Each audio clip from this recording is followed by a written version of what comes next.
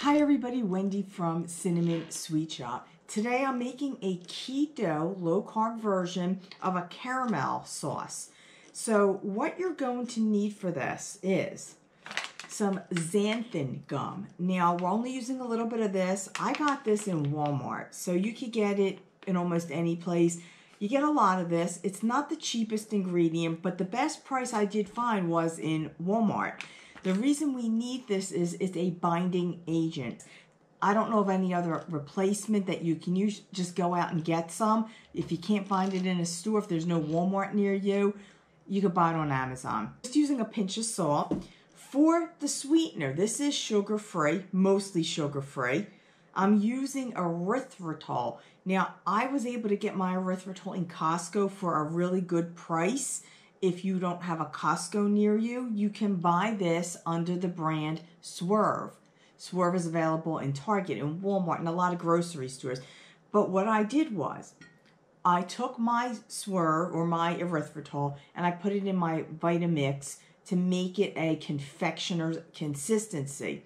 If you happen to have a store near you that sells Swerve, they already sell it as a confectioner's sugar. But if you can't find it, just use the regular granulated erythritol, put it in your blender or your food processor, and blend it down till it is powder-like. You're going to need it powder-like, that's why. Very little bit of molasses. I use my Earth Balance buttery sticks or my Smart Balance and instead of butter, but you can use unsalted butter. And I'm using some heavy cream with that, and then some vanilla extract. The ingredients with the measurements are at my website, which is linked below in the description box. So I have here a medium saucepan, and I have my erythritol in it, and I'm going to add in my molasses. I'm going to turn this up.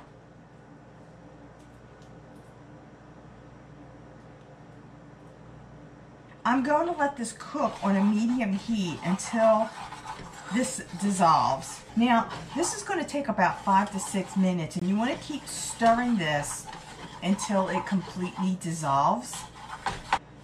And this is a recipe that you can't use any other sugar substitute. This will not work if you use stevia.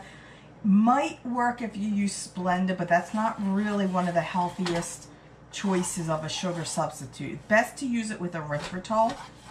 So you see how liquidy this got from a dry state down. We just melted this all down. I'm just continuing to stir it so it doesn't burn, and so that the sweetener, the erythritol, does blend in nicely. Now I'm going to add in the butter, or in my case the butter substitute. Add in some vanilla extract.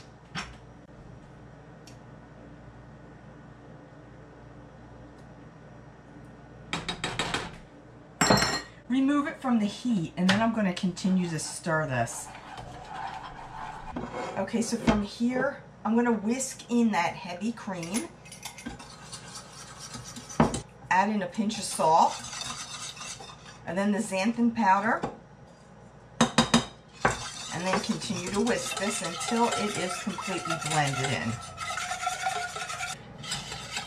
I am continuing to whisk this for a good 5 minutes. I want to make sure all that xanthan gum is blended in. You'll see pieces of it. So just keep whisking it.